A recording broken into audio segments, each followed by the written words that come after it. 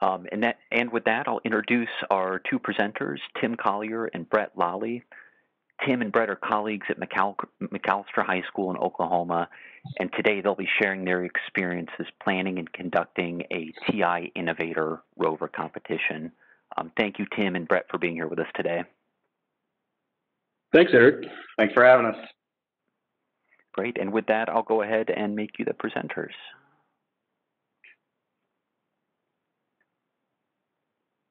All right, I want to share a file.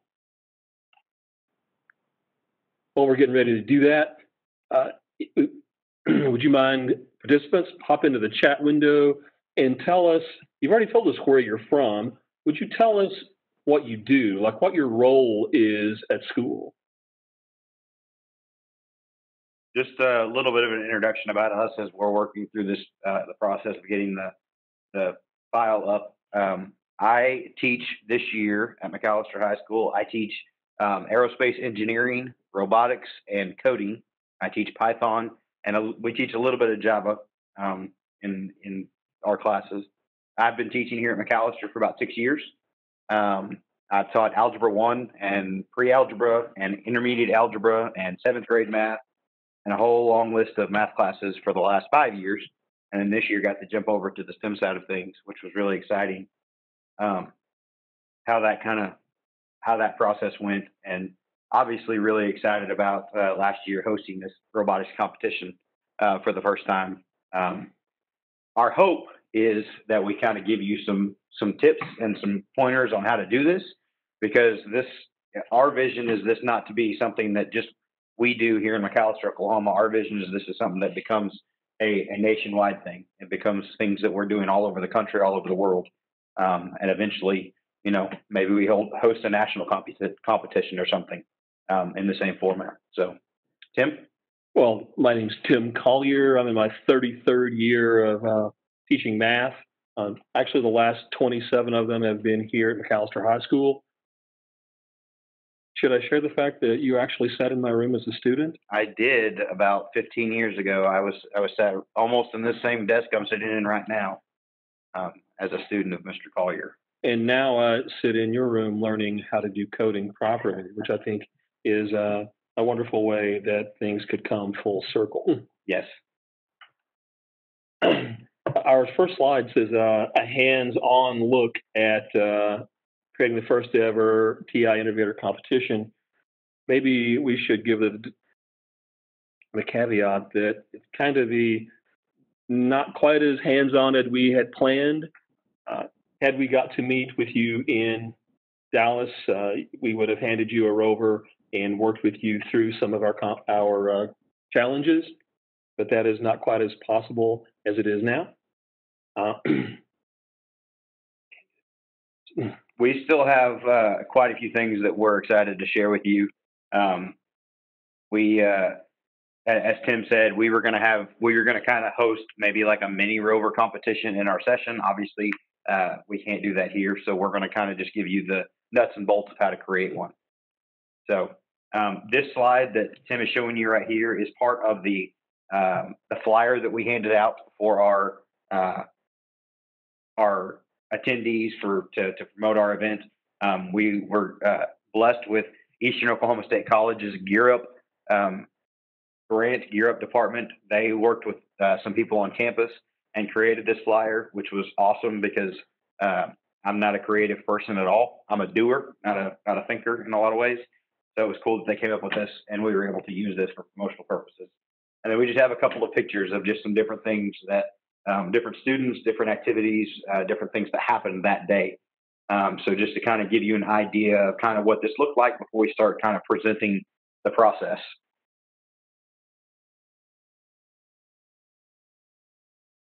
Well, I see we have a broad variety of folk in our group today, Brett. Yeah, very excited about that. From all stretches of life and all places around the globe, a lot of places around the globe. Very exciting. Well, what you're seeing is just a few photos of students taking part in our very first rover challenge. Honestly, we were so pleasantly surprised to have the number of students that we had show up. we were going into this hoping to have 6 teams, and we ended up with about 35.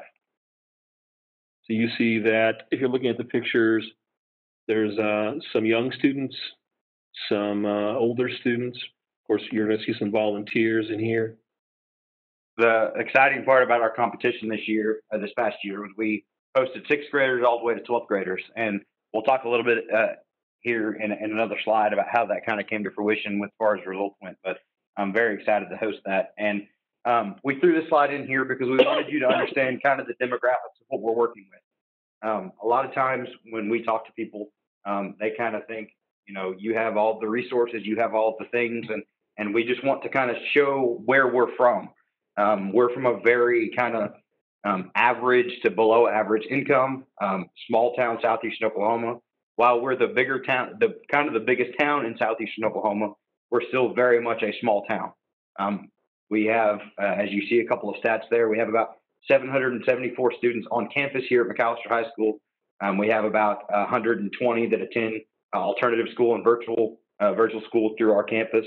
But the reason we put this in is because we want you to understand we're not from some big, fancy, rich school district that has just tons and tons of money to pour in.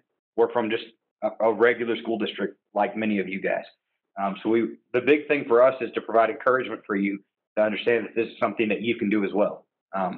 And that's a big reason that we put this slide in. It was important for you to understand that you can do it as well as we can do it.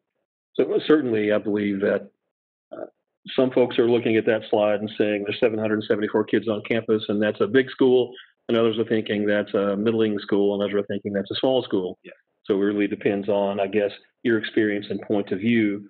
But we are where we are, and we'll talk more about how and why that we decided to put this together. So we're talking about sort of our journey with the TI. We'd like to give you some sense of how we got to this place so that our decisions going forward will make a little bit more sense. I started with using TI handhelds in my classroom in the early 90s, and I've pretty much had them as a daily part of my experience ever since. And the exciting part about this is, as you see both sides of the spectrum, I've basically been using the TI in my classroom for about the last 2 or 3 years. At the beginning of my career, about 6 years ago, I was very hesitant because it was just one more thing.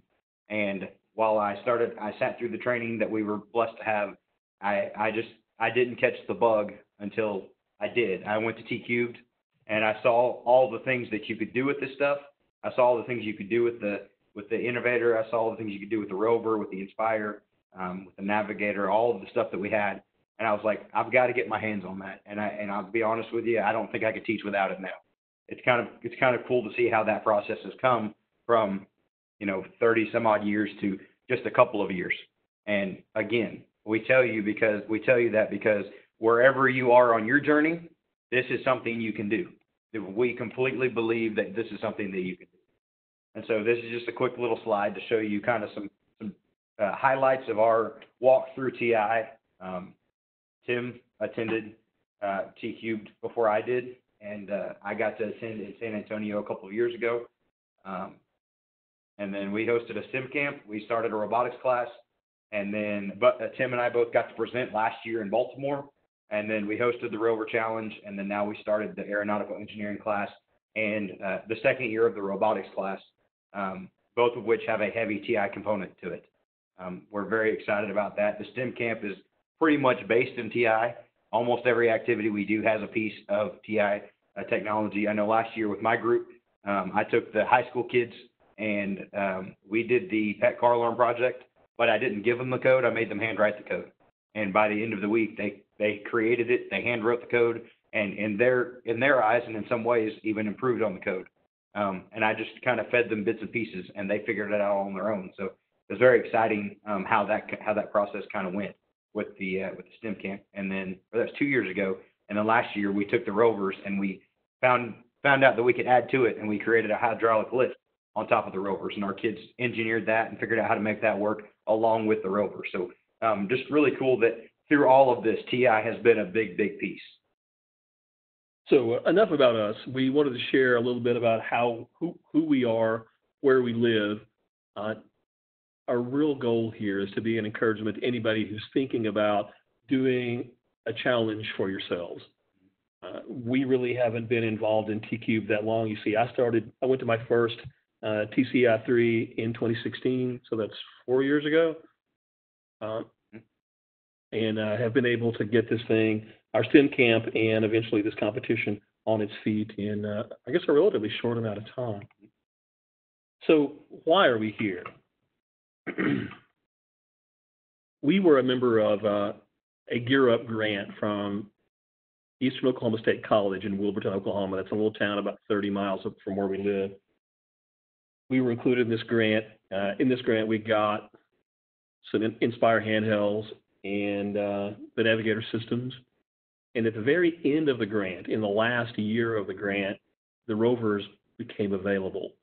And the grant administrator saw some promise in this technology generally and saw some promise in our school, the people in our cadre, of making something of it.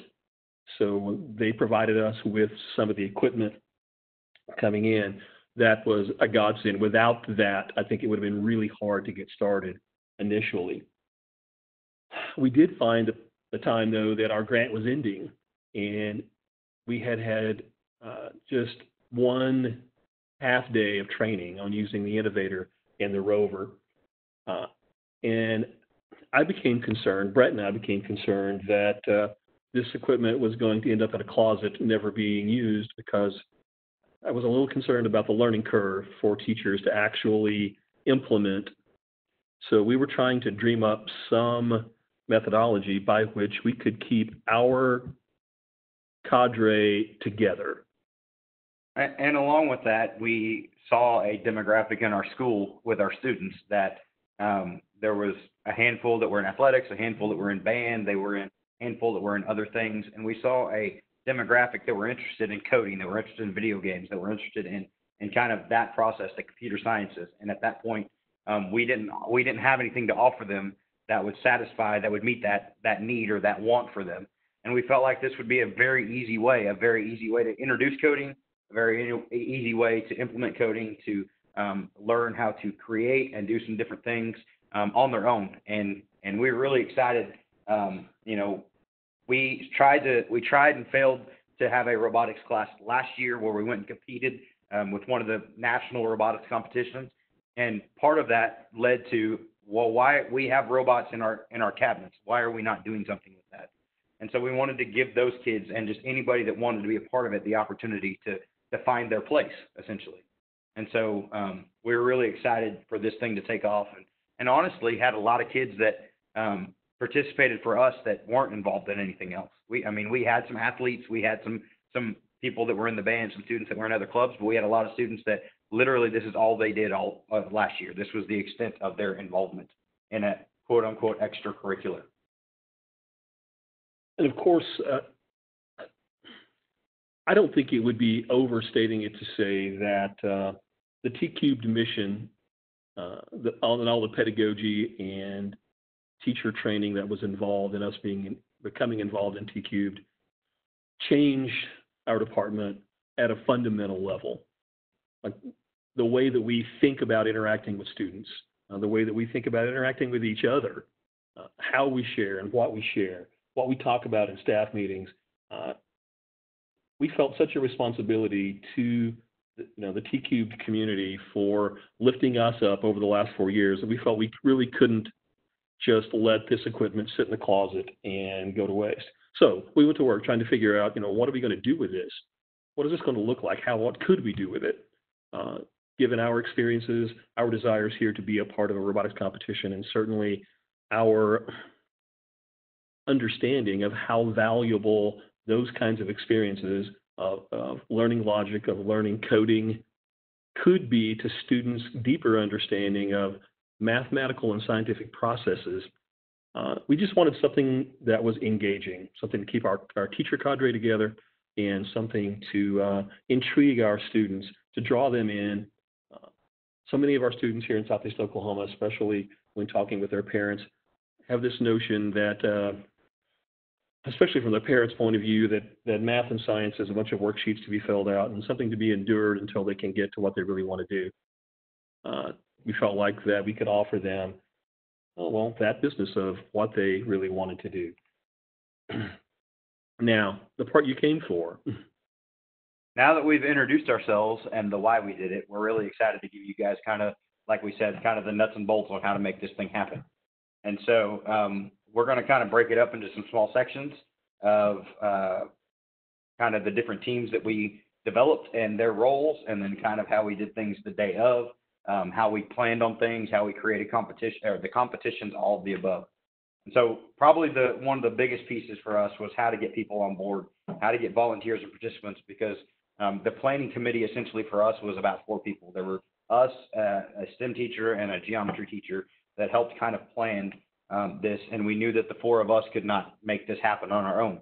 So we knew we needed to reach out. And so obviously the first step with this and with anything else is reach out to your administration, reach out to your principal, and kind of see where they are on it. And luckily for us, our principal, our school board, our superintendent, everybody in an administrative position, they're all about implementing technology. They're all about kind of being innovative and being ahead of the curve. And so they were all about being a part of this. And because of that, 5 of our judges last year were actually our 5 school board members, and we were really excited for them to come be a part of that. We also tapped into our Gear Up coaches. We tapped into some other guys that worked with the creating the rover and creating some activities for the rover, and really just tried to take all the ideas that we could come up with and really try to focus them in on what kind of kids we thought we were going to have there. And so we utilized that. We utilized STEM teachers, and we felt like we needed to also talk to parents and people in the industry that related to this kind of technology. Brett, I noticed there's a question in the chat about a list of rover commands and which ones are queued and which ones are done immediately. Okay, so a good place to go to learn. I'm assuming you're asking how to code the rover, to make sure that I understand that correctly. We started with 10 minutes of code. Every time that I teach coding, we start with 10 minutes of code. We work through, at the time, the 10 units, since they've added the drawing and the RGB array, but there were 10 units at the time. We worked through every one of those units, and I kind of created an extra little task at the end of one of those units, and that has been the springboard for everything that we've done coding-wise. And in terms of that list you're looking for, I believe it's available on the T³ website, or education.ti.com. There is in the download section, I believe, I'm sharing a file now, so I can't open my screen, but there is a list of all the commands with their syntax. Mm-hmm. I'm not sure if that document tells which ones are queued or which ones are done immediately. Yes, not sure yet. And then the other question that's in the chat right now is, have there been changes in Rover and Launchpad since it was first released? Yes, there have been at least 2, or have there been 3 sketch updates for the Innovator? I think there's been 3 since they've been released. Of course, the Innovator is what drives the Rover, so there have been, you might remember that when the Rover first came out, if you were programming, there were some commands that were grayed out. Some of those, like, for instance, the one that leaps to mind is go to XY, was grayed out for a long time. With one of the sketches, it was made active, and there are other things as well. And that kind of leads us to one kind of little bit of a flub that we had in the process. We updated the handhelds, we updated the Rovers, but we didn't update the Innovators because for whatever reason, that was my job. I thought we were good enough, and we had a group come in. One of our challenges was to create a song, and they tried to do the new way where you could just type in G or D, and we had used the old sketch where they had to type in the frequency, and so they were a little disgruntled for a minute until they figured out that it was a pretty easy fix there. But that was interesting that you asked that question, because it was make sure that you update all of your technology, unlike what we did, what I did. Make sure you update everything. And then have there been changes in the devices?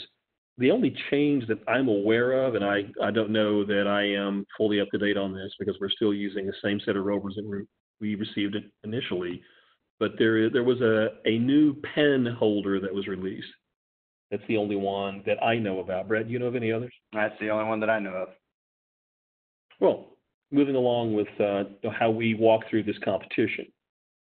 So one of the teams that we had was the hardware team as we started to prepare. And the hardware team, their job was to make sure, was to check in and check out the hardware to the teams to make sure that all the devices were updated, which, as I mentioned, we failed at a part of this, and then make sure all the devices were in good working order and that we had all the necessary cables and everything was fully charged. That was also proved to be a little bit of a thing because we just kind of, as I was setting this up, I just looked for a long cable. And as you know, if you use the Rover, there's the charging cable, and then there's also the cable that you plug into the computer, and that plugs into the Innovator to send a code. And so some of the Rovers had, one, and some had the charging cable. So it was interesting as we worked through that. But make sure that you check all of those little details out that we're telling you now because we made the mistake. Learn from our mistakes. We did learn that charging was extremely important. The day that we hosted, we showed up to our high school to find that someone had run into a power pole at the highway, and there was no power. Yep, pitch black for the first 2 or 3 hours that we were here. So luckily we had charged everything the night before, and it had been charging until 5 o'clock that morning when that person had that accident. So everything was pretty well charged. But just a quick caveat, make sure that you plan for those types of things and make sure that you're charging ahead of time. Or just rely on luck. As it happened, the space that we were using had been used the previous evening by the National Honor Society induction, and they had left their candles behind for us. Yep. So we felt very, very like pioneers in that we were setting up our very first Rover Challenge by candlelight in a gym here at McAllister High School. So, and one of the biggest pieces of this was the challenge development team. And we knew as we worked through this process, we knew we needed to create some challenges, or our heart was to create some challenges with the handheld, with the Innovator specifically, and with the Rover specifically. And we wanted to kind of scaffold those challenges to where anybody that walked in, even if they were just getting the handheld for the first time, could have some success. And so our big thing was we came up with some levels. We came up with beginner, intermediate, and advanced. And we wanted to make sure that anybody that walked in could be challenged and could have the opportunity to be challenged, but also have success. We wanted people to walk away feeling like they had a sense of gratification or a sense of completion, and that they were able to have that time where they figured something out and had that aha moment. We, of course, this being the first time to do this, weren't sure about who to expect. So as we developed our challenges, we did keep a weather eye on who was registering. We'd sent out via email and eventually via Eventbrite registration. We kept an eye on who was registering there. I guess it was by a Google form last year, wasn't it? A Google form last year. We realized early on that we had a larger than expected number of younger students, even some sixth graders that were registering. So we found it not a challenge, but certainly something to think about to develop challenges that were accessible to students who maybe had less mathematical knowledge, maybe that hadn't played, say, with a random number generator yet, or had much experience with those kinds of issues as we thought about just innovator challenges. Now, not all our challenges were Rover challenges. Yeah. I think we split that up with about 3 handheld, 3 Innovator, and 4 Rover challenges. But one thing that was really cool, and kind of the reward for us being intentional with the way we set this up, was in this competition, one of my teams, who had a young lady that had a full ride to Brown University, actually her team finished first. But the team that finished just 10 points behind them was a group of 6th graders from Rattan, Oklahoma. And you saw that we had 774 people in our high school. They probably don't have 774 people in their whole school, K to 12. And so it was really exciting to see that group of 6th graders come in and have almost as much success as a group led by an Ivy League full ride scholarship recipient. And honestly, they may have gotten more out of it than my group did. So we were really excited to see how that worked and see how much success they were able to have. Of course, writing the challenges is one thing, but you also need some written descriptions of the challenges so that they can be shared with the teams that are coming in, if that's what you choose to do. as well as to be able to describe the challenges to the judges. As you saw in our gathering support slide before, we did have parents and people from the community that may or may not have had coding or computer challenges, skills of any kind. So, writing plain language descriptions of those challenges became something. That's what we mean here by creating easy to understand scoring rubrics for each challenge. That was meant for the judges as much as it was for the students. We ended up with some school board members, some community members, as well as some staff members here that were pretty adept with technology.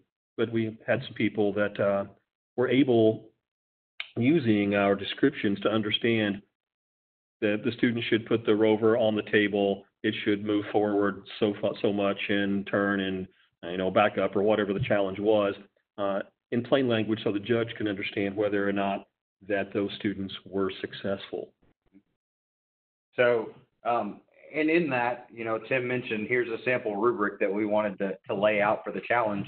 So we gave points based on maybe not completing the whole task in itself, but completing parts of the task. That way, like I said, like we've said multiple times, hey, we want everybody to have the chance to be successful. And so we gave very detailed what we expected, directions at the bottom. We laid out exactly what all the checkpoints were for points. And so the big piece for that for us was, like Tim said, we had a couple of colleagues that had been trained on the Rover and the Innovator and the handheld, the Nspire handheld. And we had one school board member that's a STEM teacher, but the majority of the people there judging for us, and we had a couple of TI coaches there that were judging, but probably half of the people judging for us had probably never seen an Innovator or a Rover or had never held an Nspire calculator. And so our intent with this was to be just very plain and open for them. They needed very clear instructions so they didn't get bogged down in the coding or anything else. So these were two sample codes that we did. The left one was just on the handheld, where we wanted them to basically create an average program. There were a couple of different levels of this, but basically it was something that related to them because, they're students and they get grades all the time. And so it was an easy way for them to create a program to figure out what their test average was or what their average for the class was. And the one on the right was creating a bow tie, which was a pretty easy thing for us. It was the first code that we ever learned on the Rover. And it was drawing a bow tie with a dry erase marker, essentially. And so we shared these two just because they were two kind of basic things. Now, our intent is part of one of the resources that we're going to share is kind of a description of all of our challenges. And these were two of the challenges that we feel like our kids had a lot of success with early on. And just about every team completed these two challenges. So maybe not to the extent where they used a for loop or whatever else. We even gave them credit on the average one. If they said, input 3 grades and divide by 3, maybe they didn't give it a count variable to divide by, whatever else, or didn't do a for loop or however that works. So. Well, certainly in terms of the day and our intent at T³, we would like to have handed you a Rover at this point and some of the challenges that we have written for our upcoming challenge to play with it hands-on. If you go to the app, you should be able to access descriptions of the challenges that we used last year, as well as some text versions of some of the programs that we used, as well as some scoring rubrics and other things. If you're interested in jumping off some of the work that we've already done and not have to recreate the wheel from everything, if you're interested in holding a challenge for yourself. And any questions that you have or anything that you feel like that we didn't cover or anything else, we have here in a couple of slides our contact information, and we would love for you to take what we started and make it better. And we'd love for you to take our failures and learn from them and not make the same ones and just run with this thing. So that's our heart. Another team that was big was the logistics team as we prepared for the competition. Our site, the one that we got to use, was basically split up into 3 areas. There was the actual testing area, there was a work area, and then there was a gym kind of in the middle that really served as kind of like a brain break buffer area in a lot of ways, where kids kind of stopped and took a deep breath when they had frustration or walked out of the room and just kind of paced out there for a minute. But a big thing here was first, make sure you secure a site that's big enough. And I always encourage you to plan bigger rather than smaller. As Tim mentioned at the beginning, we thought we were going to have 6 teams, and we wound up with 35 or 40. And so always plan for bigger than you think. It's okay if you don't fill that size the first time, but you know, as much as we saw the kids enjoy this, eventually you will. You need to plan on how you're going to set that up. You need to arrange your furniture, your tables, whatever, as necessary for the competition. Be mindful of where the rover is going to drive. You'll see here in just a minute that Tim created some tables that had some buffers on every side, so that our rovers, we could have the testing happening off of the floor. It was just a couple of feet off the ground, and we would not have to worry about them driving off and obviously breaking the rovers.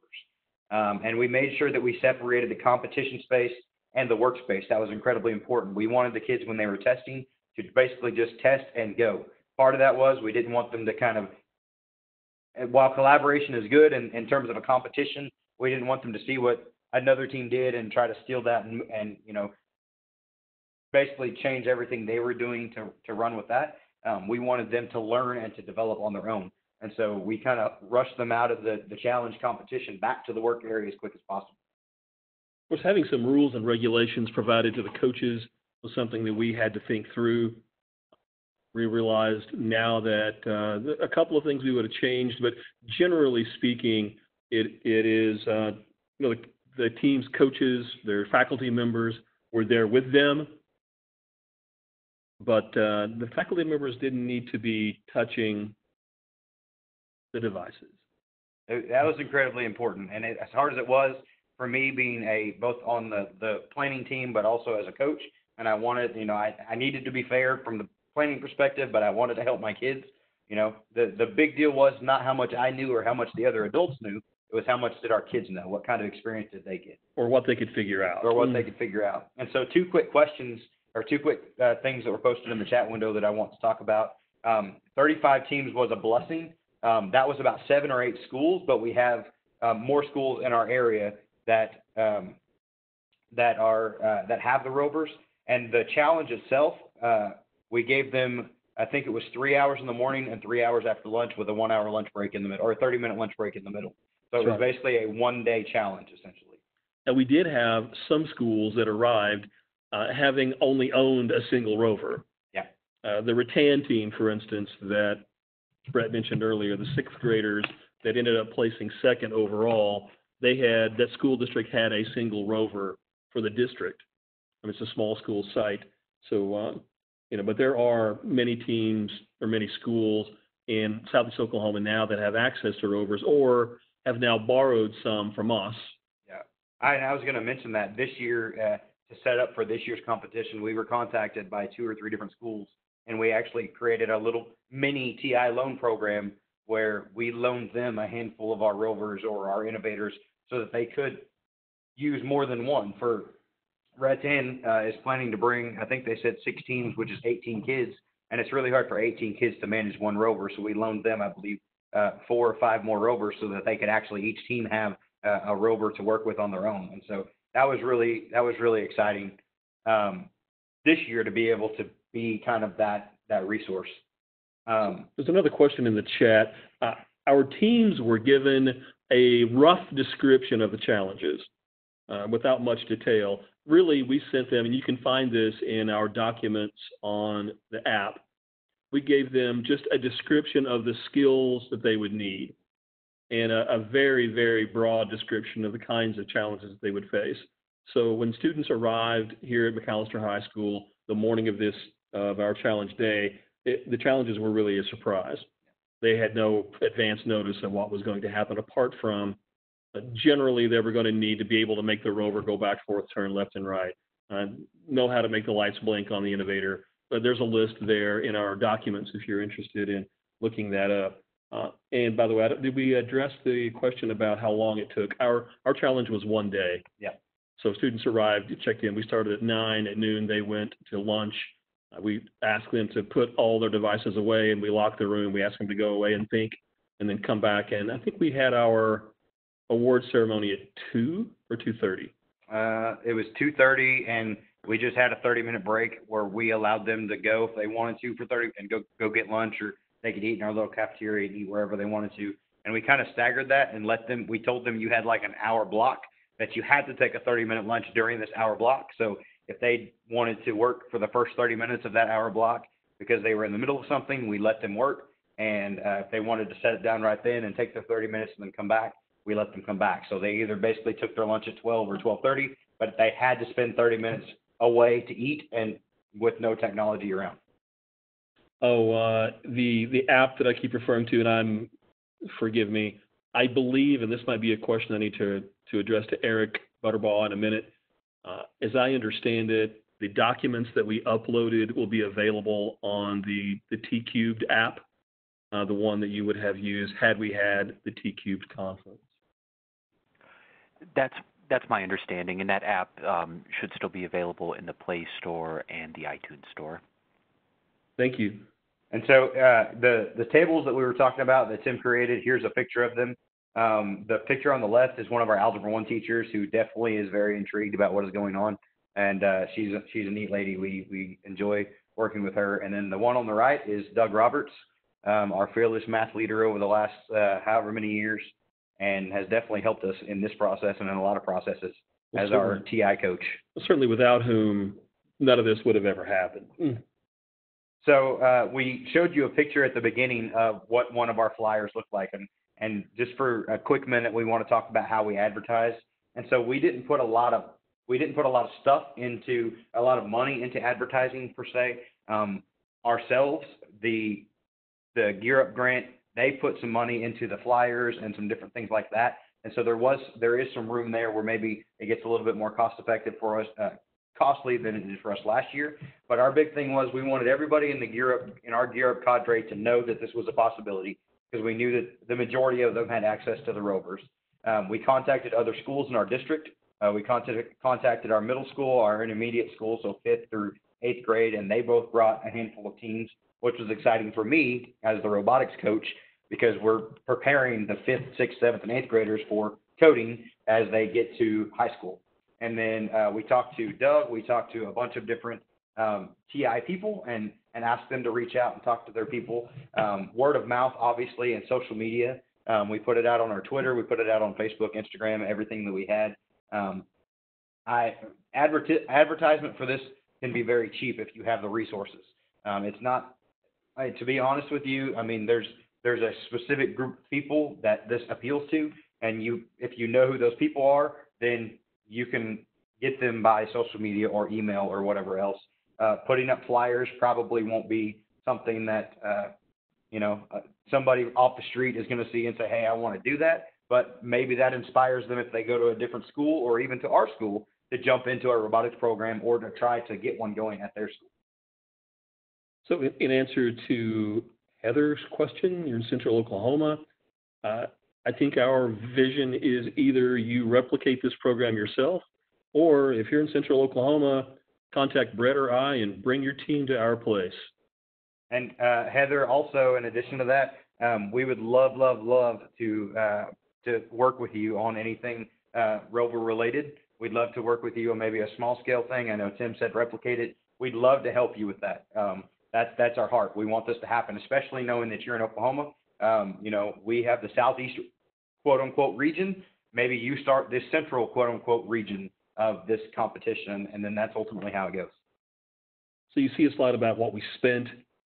We didn't spend a great deal of money on the competition itself, apart from, of course, the equipment that we received, which was a godsend.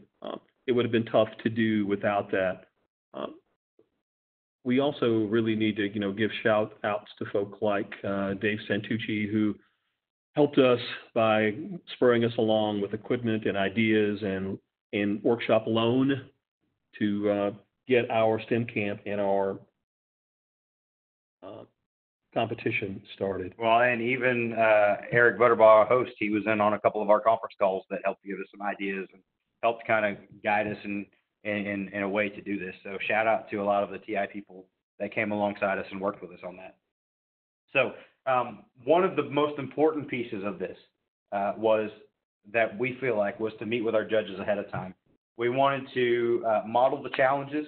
And one important piece that I'm going to encourage you with is if you are the ones that is in charge of the challenge, go write the code yourself. So you understand the challenge, you understand if what you're asking is possible, and don't do this just copying and pasting. Make sure that you can write the code, because if you can't write the code and you're supposed to be the expert, they probably can't write the code either, or they're going to struggle with it.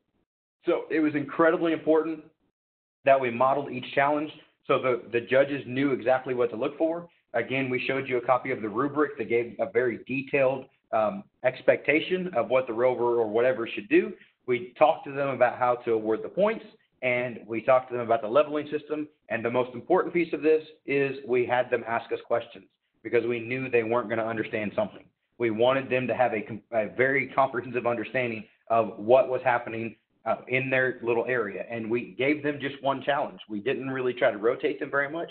We wanted them to understand what was going on at their station. They didn't need to know what was going on at the other 9 stations. They just needed to understand what was going on at their station. And that was incredibly, incredibly important to us. Now, we opted to meet with our judges. As I said, our competition started at 9. We met with our judges that morning. Some of those folks had taken a day off work to come and work with us, so we wanted to be very respectful of their time. Perhaps we might have had some evening meetings beforehand. A handful of our judges we were able to meet with beforehand because they were on our staff. Mm-hmm. 2 of them, or 3 of them, I guess. Of them. The others we opted to meet with that morning, and as I said, we had everything programmed, and we showed the judge what it should look like on the device, on the rover, or just on the handheld for those handheld only challenges. And just a quick little suggestion as we kind of move on to the next slide real quick. I would suggest that you do meet the night before so you have a little bit more time. We were a little bit crunched with our time because with the power being out, we were scrambling, and that was part of a contingency plan we wish we would have kind of planned a little bit ahead of time. We also were intentional about meeting with our scorekeepers. We talked about how to record the score. We talked about how the points were going to be totaled cumulatively. We needed to talk about how they were going to utilize the volunteers that we had that served as runners to run and collect the scores from the coaches and take them to our actual scoring table. And then we had a kind of a really cool way to talk about placing. And this was Tim's idea, and I was not privy to this as a coach, and rightfully so. It really wasn't my idea. I just robbed it from having been the scorekeeper tabulator at a cheer competition at some point. We did decide, since we had such a wide age range of students who came to our competition, and we had 6th graders through seniors, some of those were, in 6th grade math, and others were sitting in a coding class. So as you saw, we had challenges that had a pretty low entry point that were not very much different than just the TI codes or 10 minutes of code challenges, but we added components to them to make them more challenging so that those students who were a little more advanced could earn more points if they could add some different wrinkles to their, to the challenge that they were working on at that point. So once all the points were accrued, we had already decided we were going to do 3 levels. There was going to be a beginner's champion, if you will, an intermediate champion, and an advanced champion. We had, of course, the appropriate ribbons or trophies or plaques pre-made for those levels. And we just looked for natural breaks in the points that students were able to accrue and assign them there. Now, we did ask them as they registered to rate themselves as beginner team, an intermediate team, or an advanced team, but we didn't hold our people to that level. Some people didn't have a sense of, their student skill as compared to other students from other schools. So we left that open to interpretation for ourselves. And the big thing, let your scorekeepers ask questions, because if you let them ask questions ahead of time, that solves a lot of problems for you as the coordinator or the coordinators. Let them ask questions, and obviously there'll still be questions that they don't know to ask at that point, but let them ask questions. We have a question about partnering with the local Girl Scout troop. Actually, we had all kinds of folk that came to the competition and also supported the competition from all kinds of walks. We had a gentleman who works at a local hospital who just was interested as support. But we also had, of course, some students that were sitting at a coding class that brought a team. But we had other people that just had a coding club after school, or a TI Rover club that met outside of school or after school. So I'm not sure if you, whoever asked the question about the Girl Scout troop, if you intended for them to be involved in the competition as participants or in a support role. But I think that could be beautiful either way. And definitely something that we can reach out to this year with our competition coming up in about 3 weeks. Definitely a contact that we can make for sure. And we had a question about an algebra teacher. Yes, certainly we had some folks that were including coding in some geometry classes and some algebra classes and some pre-calculus classes at various levels and in various ways. That would be an hour-long discussion or a 6-hour-long discussion all by itself. I'm going to have to walk away from that, or we're going to use up all our time. Yeah. Just one quick little thing I can give you on that. One of our teachers uses a bell ringer time, and she maybe gives one skill and goes over it for about 5 or 10 minutes once or twice a week. But the score sheet that we have here, this was a sample of the score sheet.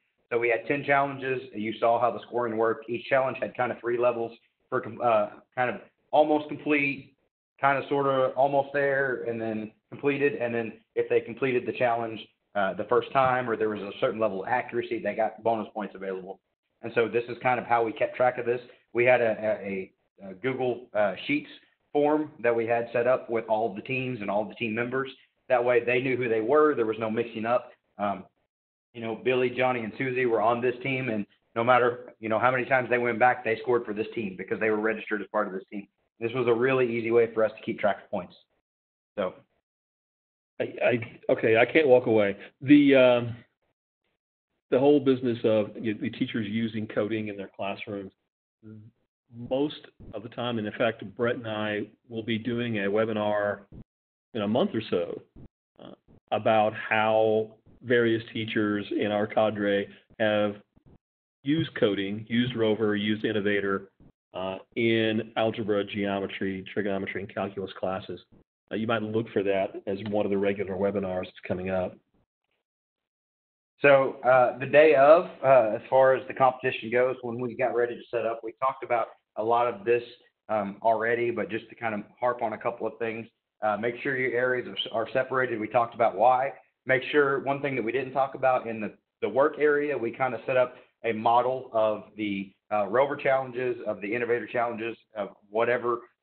Really, it was just the Rover challenges. That way they could get a grasp of the scope and how the challenge kind of worked, and they could practice before they ran into the test area. And again, we talked about making sure that the coaches don't coach. It's okay to kind of guide maybe a little bit, but there may have been a time or two where we saw a coach with a handheld in their hand, and that was not the goal of the task, obviously. So make sure that if you have a monitor, and we suggest that you have a monitor, make sure they're adept enough at the coding to help kind of guide that, but without giving away the answer. They can answer the questions in a real way for the students that can guide them to where they're trying to get, but not give them the exact answer. That's incredibly important as well. Oh, I agree. I noticed Brett said the students run back into the test area. I was amazed, as I got to be the monitor, I was amazed at how excited students were to get back in there and show the judges what they could do. I don't think we made this clear before. We gave students multiple opportunities to complete a challenge. Yeah. It wasn't they have this challenge. They could go have their challenge judged. And for instance, if they only earned 20 points, if they thought they could move to the next level and get their 40-point challenge done, they were free to do so. Now, a couple of the bonuses were like, the bonus was, did you get it right the first time? Or the bonus was, were you a certain level of accuracy? And so the bonus, obviously, if you got it right the first time, is only available the first time. But they could come back and get one of the 3 levels, go up a level on any of the challenges as many times as they wanted. And so part of it taught time management and how to kind of manage your workload as well, because they had to kind of strategize on how they were going to score points and all of that stuff. They wanted to make sure that they had an opportunity to score, but also, to move up and move on. we also did not sort of preconceive the order in which students would do challenges. The students just got the full challenge list when they walked in, and they had freedom to choose, the more difficult high point challenges or really quick low point challenges. We had some teams that opted to do a number of challenges that had a relatively low point value, but that they could do several of in 30 minutes. Other teams went directly to the high point challenges and worked on them for a lengthy amount of time. And part of the scoring that we didn't mention was we had some tiebreaker competitions that we built.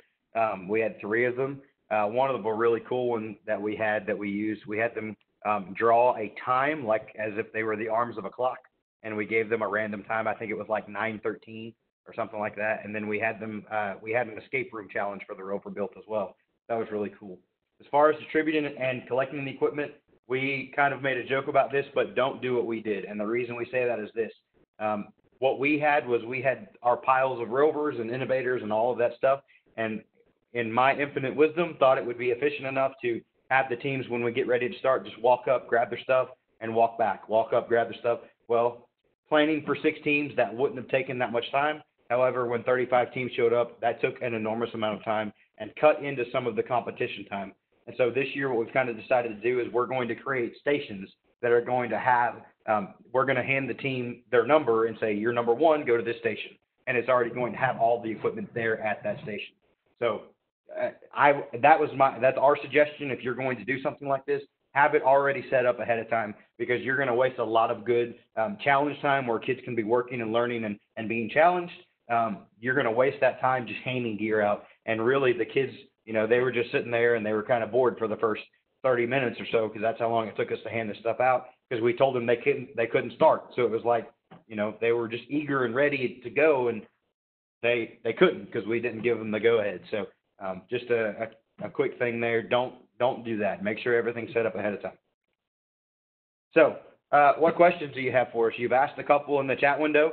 If there's anything else that's come to mind, we'd love to try to answer that with our last few minutes here. We have about 7 minutes left. We'd love to answer any questions that you've got that's related to this or anything that we've talked about. We'd love to answer those questions for you.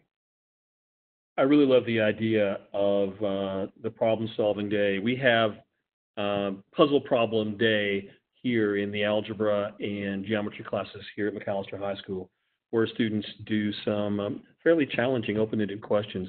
I know that just right before Christmas, one of our geometry teachers was, in one of the geometry classes, was teaching exterior angles.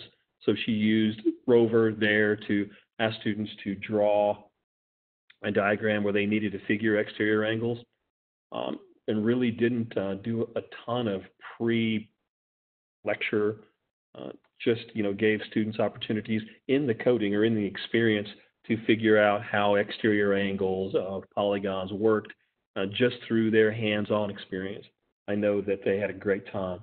And in that same vein, just this past week, one of our teachers, probably the same teacher, I wrote a code for her that required the students to discover how to create a 5-pointed star with the Rover, which is something that we picked up along the way. And so it made kids experience, again, exterior angles. It made kids experience, they had to determine whether to turn right or left to complete it. They had to figure out that the number of turns and not the number of points was not the same as the number of points. So there was a lot of exploration there, and just kind of, and basically she just gave them the code that said, how many turns do you want to make? At what degree do you want to make the turn? And do you want to turn right or left? And the kids just got to play. They got to play with different degrees. Naturally, you're going to think 60, and 60 wouldn't have got it there. They would have had to pick 120, so on and so forth. And so, different aspects of that. Kathy, your question, what were the challenges? That's going to be one of the resources that we post. It's going to be the detailed description of each challenge, each judge scoring rubric that we gave each one of our judges. There's also going to be kind of how we set each one of those things up. And so some of them, like Tim said, were just straight out of the 10 minutes of code. And some of them were an added variation to that. So the challenges, we had 10, actually we had 12 that we had 10 regular challenges and 2 tiebreaker challenges. They are in the materials So they went from a simple coding challenge that was handheld only, like to average some grades that the judge had, up to an escape room where the rover was put into a box that had a hole cut in the side, and it had to find its way out. We based initially our work off the 10 minutes of code. We believed at first we wanted to write some more difficult challenges, but decided that sort of taking the 10 minutes of code experience that most of the students probably had and most of the teachers were comfortable with, and honestly, that was our primary concern, is that faculty members would be reticent to bring students to a challenge that they themselves weren't comfortable with. So we did take the 10 minutes of challenge codes and go 2 or 3 steps further, so it was accessible to them. How many students per rover? Ideally, I'd like to have 2 students per rover. In our challenge, we use 3. Just because of the rovers that we have and the space in a classroom, I very often use 3 students per rover. What do you say, Brett? I was going to say a general rule of thumb for us here is 3 usually, and 2 is ideal, but like Tim said, just based on the size of the classrooms and whatnot, generally 3 has worked best for us here.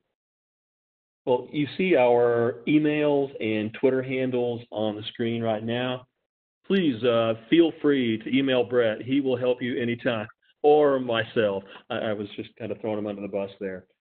We do have a pretty busy schedule, but we really work hard to get back with folks that contact us with questions as quickly as we possibly can. We do have full teaching schedules, both of us, as well as other responsibilities. If you don't hear back from us in a day, don't be offended, please. But email me again. Yeah, we won't feel like you're badgering us if your email has, for some reason, fallen off our home screen. Any other questions as we run out of time here? Well, and I will tell you that again, to echo what Tim said, our heart is for you guys to have the opportunity to do this.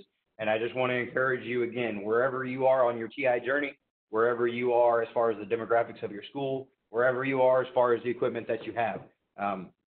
Dave Santucci mentioned that you can contact the STEM team at TI to work with the work loan program. The equipment shouldn't be an issue, but wherever you stand, we'll help you. I know your coaches, if you have them, will help you. There are so many resources out there to help you. So if you want to do this, it is an option for you. You absolutely can do this wherever you are in your walk. So please understand that we are encouraging you to do this.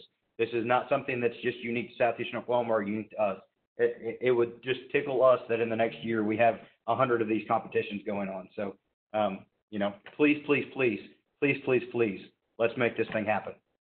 I agree. Still, if you can contact us, if you want to come to our competition, if you're close enough, contact us soon. We'll get you that information. Absolutely. And Eric, I'm going to pass the ball back to you, sir. Great. Thank you both, Tim and Brett, so much for sharing your expertise and enthusiasm this afternoon. And really, what a great way to highlight students' teamwork and problem-solving skills. And it looks like it really gave students an opportunity to shine and to share their work not only with their peers, but also with adults, which I think is really important for students.